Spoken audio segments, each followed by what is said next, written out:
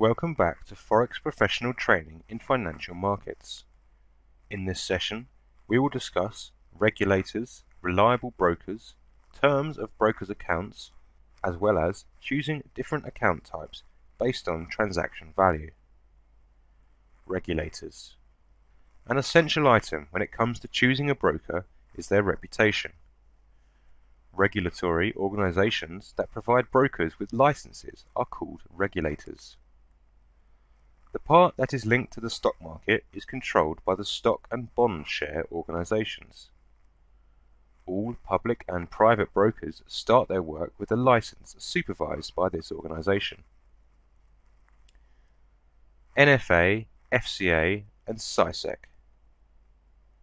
There are regulators all over the world who offer different licenses to companies that are working within financial markets. Some examples of these companies are the NFA, National Futures Association, which is linked to the United States, the FCA, Financial Conduct Authority, which is linked to England and the European Union, and SISEC, Cyprus Securities and Exchange Commission, which is linked to Cyprus and the European Union. Every country has its own regulatory body, and regulators' liabilities are to provide brokers with licenses and monitor their activity. Regulated brokerage. These regulators monitor transactions, trades, and activities between investors and brokers to investigate any suspected regulation violation profoundly.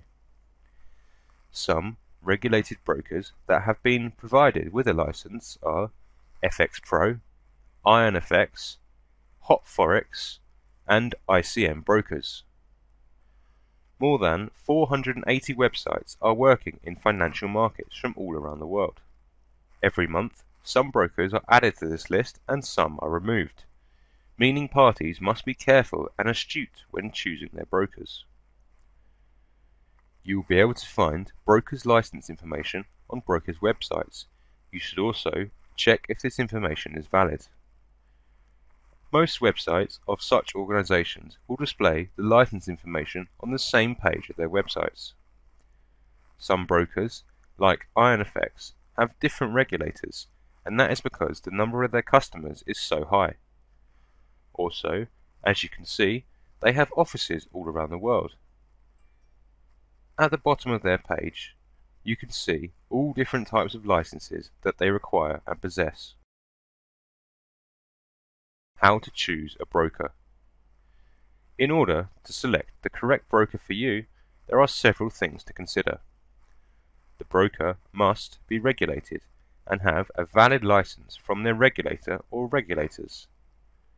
The broker must have been active for at least 5 years, meaning they must have been actively working within the market for 5 years. The broker must be trusted enough to leave some of your capital with them for trading.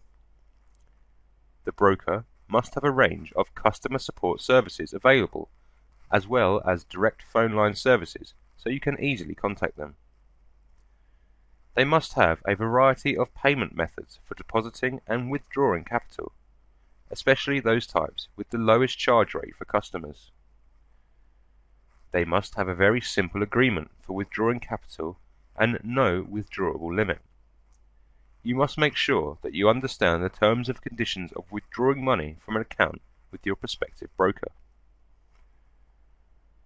A good broker must have a platform with acceptable speed, without any requote or price change even in highly volatile markets. Some brokers do not permit their clients to place an order in a certain time and spot where market is highly volatile. The broker must be honest and transparent in business, which means the broker must not have any complaints or violations against regulations for depositing profit or any other activities. They must also have a base of clients who are happy with their services. If your broker fits all these criteria, then you can safely say that you have made the right choice. Choosing an account. Now it is time to choose the right account. There are many things to consider in choosing an account. You have to know the minimum required deposit to open any of the provided trading accounts, as well as available lot size on the certain trading account concerning your trading method. What is the highest and lowest leverage provided by the broker? What are the available symbols from this broker? How many and what types of trading accounts that broker offers, such as fixed account, floating account, ECN accounts, STP accounts, or NDD accounts. We will explore all of these accounts in detail in the following sessions. Do these accounts have swap, or are they swap-free? Is the selected trading account in harmony with any trading strategies that a trader uses? To which term is trading account attuned?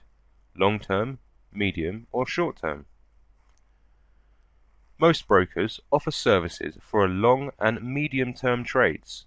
However, it is essential to check before opening an account whether the broker provides services for a short-term, known as scalping, trades or not. The account must provide hedging trade.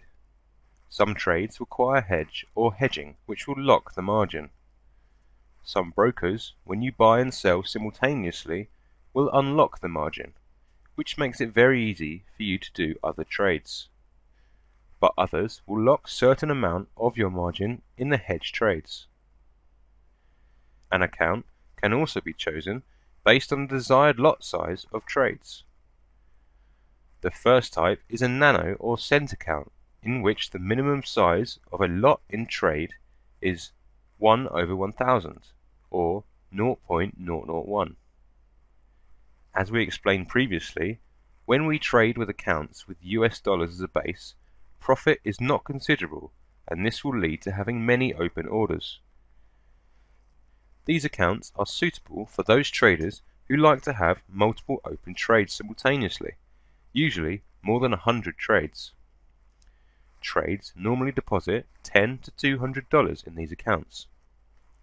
Likewise, these accounts are beneficial for traders who would like to test certain strategies or experts.